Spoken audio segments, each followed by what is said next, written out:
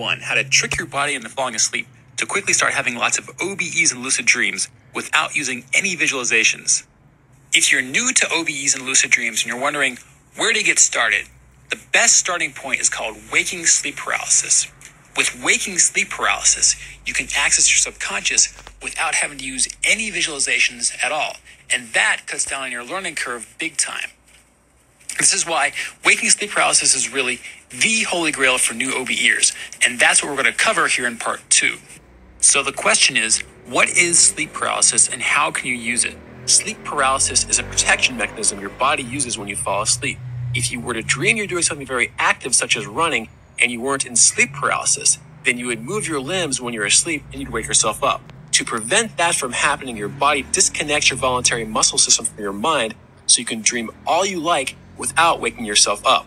Normally, you're not aware of this happening because by the time your body shuts itself down in sleep paralysis, your mind is already asleep and unaware of what's happening. In other words, you enter into a state of body awake, mind. Y'all, what you gotta do is, the urge that you be getting while you sleep. While you trying to go to sleep, like you might get the urge to move your leg or roll over to the other side. Like, you have to resist those urges.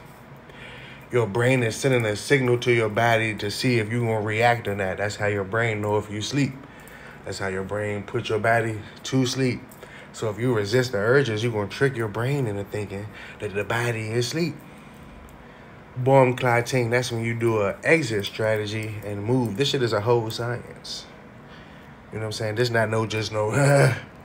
It's so many techniques. Like, you can visualize a rope hovering above you and pull on it. You can do a rollout method, stop, drop, and roll method. Like, this shit is scientifically proven. A Bama named Robert Monroe mapped out the whole astral plane. Like, lay down, put you some binaural beats on.